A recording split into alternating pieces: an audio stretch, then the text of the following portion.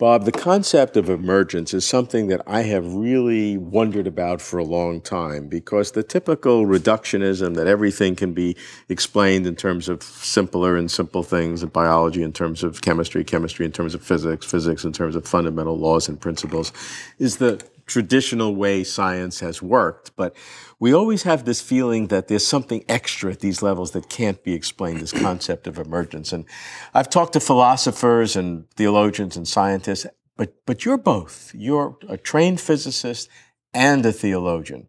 So looking at it from both perspectives, how important is emergence? I think it's a really important piece, and it links science, philosophy, and theology in a nice way.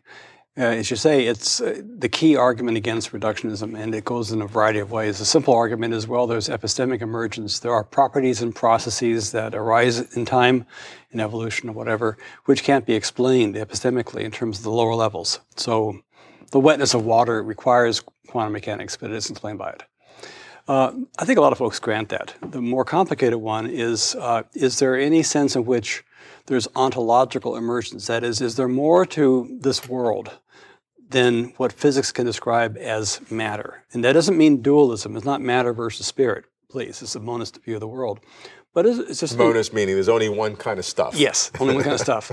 But the question really is, can physics really account for it entirely? That is all that physics talks about is all that's real? Or is there something genuinely valid about emergent phenomena? And of course, the key one is mind.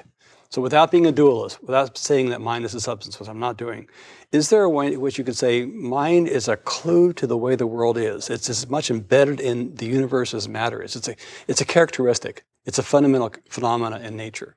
And of course, the key to saying that is to show that mind somehow influences nature, which is usually called top-down causality, or whole part causality, or supervenience.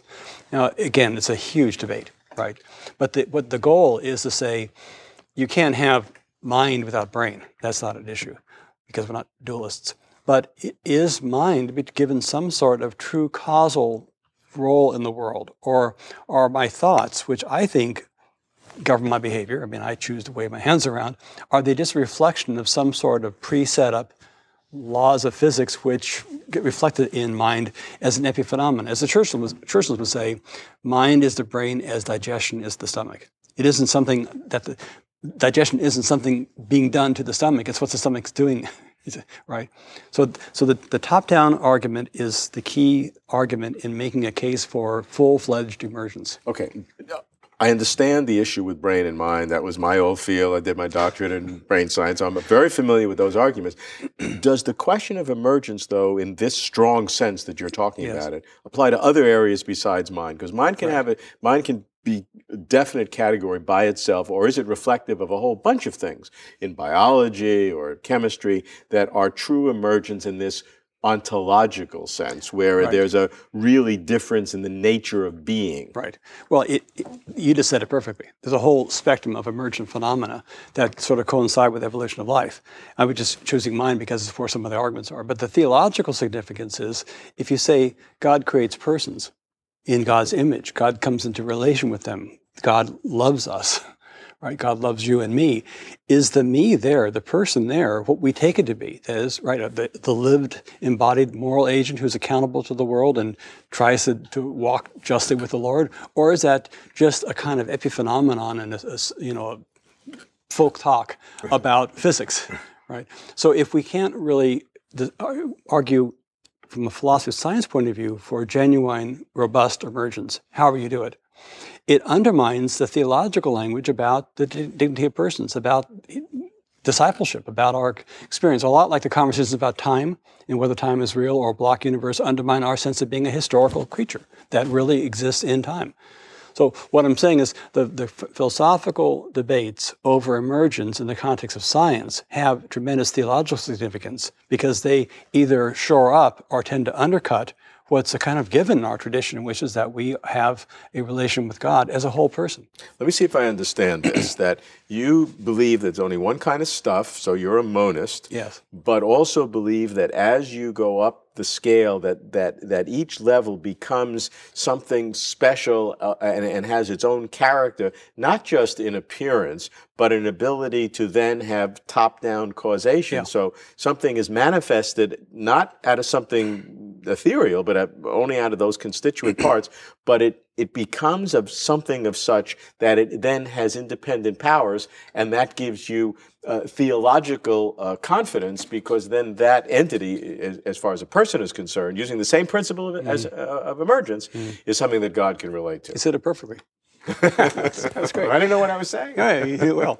No, I mean, what we take as a starting point in religious experience, right? That we're dealing with persons. You love one another, you care for one another, you feed the homeless. I mean, just the presupposition of all that is you're dealing with the phenomena you see as the real you. You don't think in terms of just physics.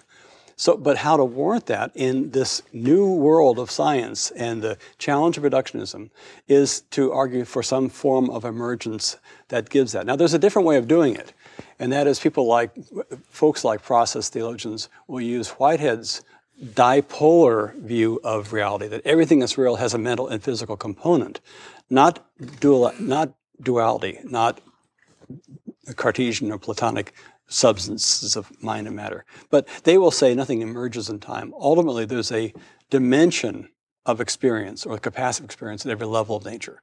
So there is a competitive emergence, a philosophical competitive emergence. That's important to note. But most of the folks in theology and science tend not to go that route. They tend to go the route of emergence because they realize there's so much at stake theologically in the sense of the sense of the fullness of a person. But when you do that, when you need emergence to get the fullness of a person, that concept of emergence then is applied in the same robust way at all different levels, not just for a person. Absolutely. Right, and that allows you to talk about animal rights, about suffering of animals as theologically significant.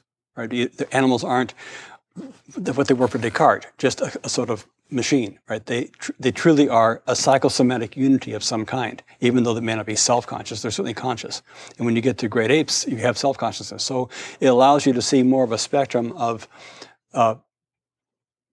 God's concern for living creatures and God's intimately making them versus just humanity in that kind of... So emergence to you, as both a scientist and a theologian, gives you a deeper and richer understanding of God's creation. Yes, and specifically of non-human creation. I mean, of course, human creation, but also it allows me then to talk about God's intentions and eternal care for the non-human world in a profound way, because I don't fall back into the mind versus matter dichotomy of animals.